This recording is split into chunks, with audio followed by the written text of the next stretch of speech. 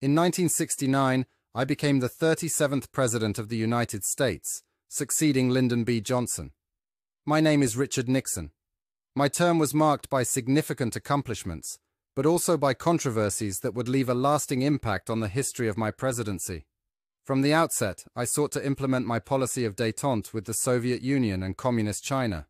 In 1972, I undertook a historic visit to China, thus establishing diplomatic relations with the Chinese government. This move contributed to easing international tensions during the Cold War.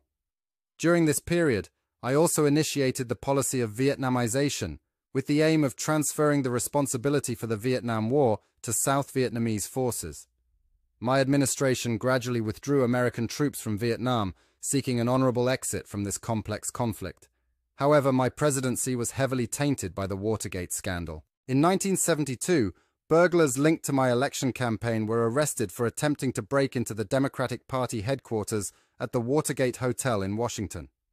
As the investigation progressed, it became apparent that members of my administration were involved in covering up the facts.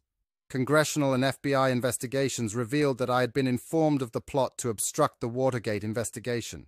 On August 8, 1974, aware of the legal and political implications, I announced my resignation as President of the United States. It was a challenging moment for both me and the country, marking the first time in American history that a sitting president resigned. My resignation paved the way for Gerald Ford's presidency, who later granted me a presidential pardon for any involvement in the Watergate scandal. Although my presidency was complex, with both successes and failures, it left an indelible mark on American political history.